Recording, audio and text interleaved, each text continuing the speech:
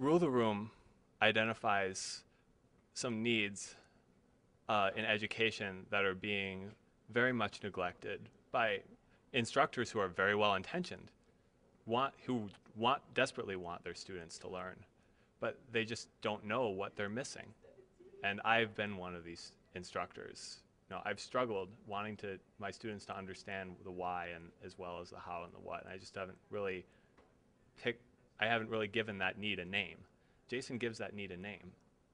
And not only gives a need a name, he gives us a systematic way, even an algorithm for identifying what our students need to know, the whys that they need to know, and how we can lead them towards those whys for themselves, get those light bulbs. It is very exciting to take a look at your curriculum, to bring your curriculum to the situation, to examine your curriculum, and then to kind of work it through the step-by-step process and making sure that things are easy to understand. What wasn't a light bulb for me today?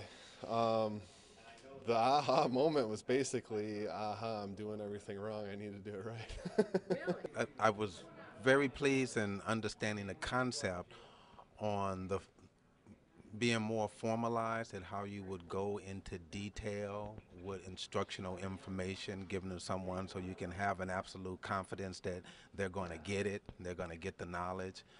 A lot of times me being one that myself relies off of brevity because all people learn in different styles at different paces, what a lot of us may understand quickly will not be the same as what someone needs more detail about. And today's session here gave me the actual understanding of the concept of how much detail one would have to go to if you're going to deliver that information to someone else who's in need of learning the concept. Light bulbs is both similar and different in terms of how Jason approaches the process of teaching these light bulbs, these things that are difficult for students to understand. The thing that's similar is he continues to bring the systematic approach of, we're going to think about why we're doing, why do we need to teach light bulbs? Why do we need to teach concepts, right? He starts with, there are three things: concepts, definitions, algorithms, different words for that, all those same things, right? There are those three things, and we are missing in our education system teaching the concepts. We are overwhelmingly missing the why. And Jason is saying we need to do that. That's the first thing we need to do. When Jason asked me to identify concepts that were needed for my course, that were important for my course, I thought about limits. We were just talking about limits, and why do limits exist? Why are they so important?